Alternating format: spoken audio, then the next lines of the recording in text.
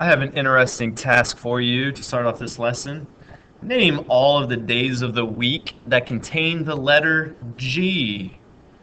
Think about it for a while. I'll wait for you. Think about all the days of the week. Now use English language, okay? No other language. In the English language, you're probably going to be stumped because guess what? There are none. It's impossible. I gave you an impossible task. What we can say in this case, we can either say no solution. Well, there's actually a symbol we use oftentimes in algebra class that looks like this. It's a circle with a slash through it. And this actually represents what's called the empty set, meaning it's impossible, okay? There is no such answer that exists, okay? Well, today we're going to look at some equations that are impossible to solve. And we'll go over exactly what I want you to do in these cases.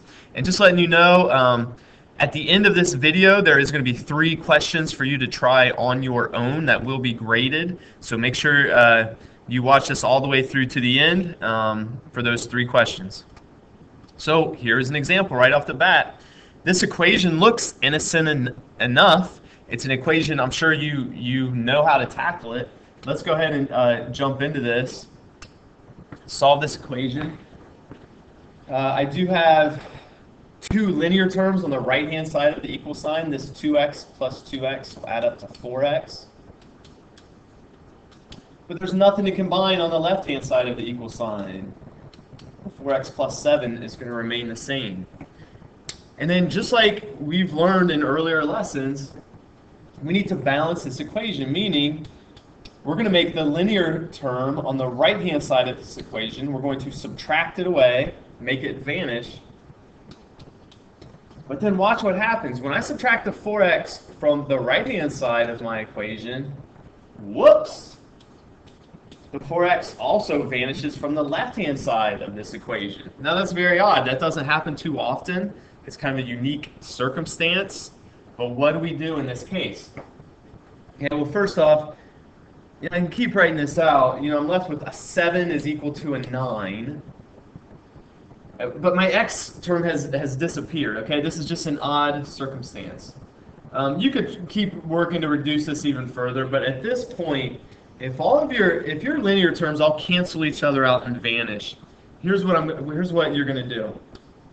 You're going to look at this statement that remains, and you're going to decide if this is a true statement or a false statement, okay? 7 does not equal 9. This is a false statement. And when this happens, anytime you're trying to solve an equation, it means there's no solution. Okay, we're going to write the empty set notation. You could also write no solution if you prefer. This is an equation that has no answer. There is no number you can plug in for x that would make this equation true. All right, let's go to example number 2. So example number 2 is going to look kind of similar. Let's start by distributing our 4 on the left-hand side, and over on the right-hand side we have a 6 to distribute. And then there's a 40 and a 20 that you can combine the like terms. Okay, those constant terms can be added together. And you'll notice when we go to balance this equation, we're going to subtract the 12x away from the right to make it vanish.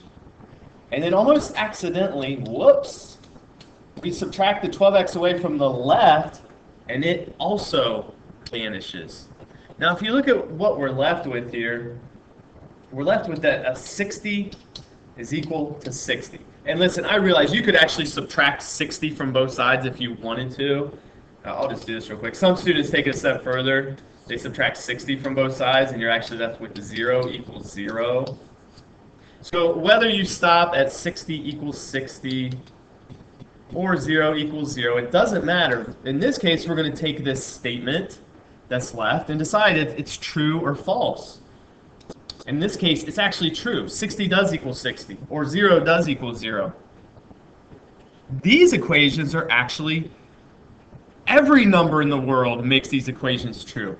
We're going to write all real numbers, or you can use, there's an abbreviation for all real numbers. It looks like an R, but it has like a double stem to it, like this. These equations are actually impossible to get wrong. You can plug any number in the world in for x, and this equation would be true. If you don't believe me, try it. Try plugging like a 5 in for x here on both sides, and both sides would come out equal to each other. Try plugging in 600 in for x, and it would work. You could plug in 5 billion in for x, and this equation would work. Any number, any real number in the world is going to make this equation true. All right, now our last scenario is a little bit different. Our last scenario, let me put a 1 here in front of this x. In our last scenario, if we combine these linear terms on the left-hand side, 10x minus 1x is 9x. And our right-hand side, there's nothing to combine. In our last scenario, our linear terms, I go to subtract 8x away from the right-hand side to make it vanish. And I subtract it from the left-hand side, and I'm left with a 1x. So nothing out of the ordinary there. But watch what happens with my constant terms. In this last example, I subtract my 8 away from the left to make the constant term vanish from the left.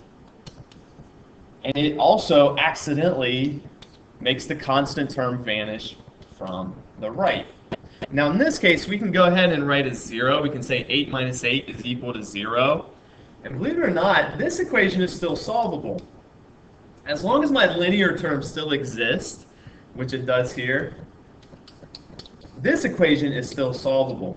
So this equation actually does have a solution. There's only one solution that it has, and that solution is 0.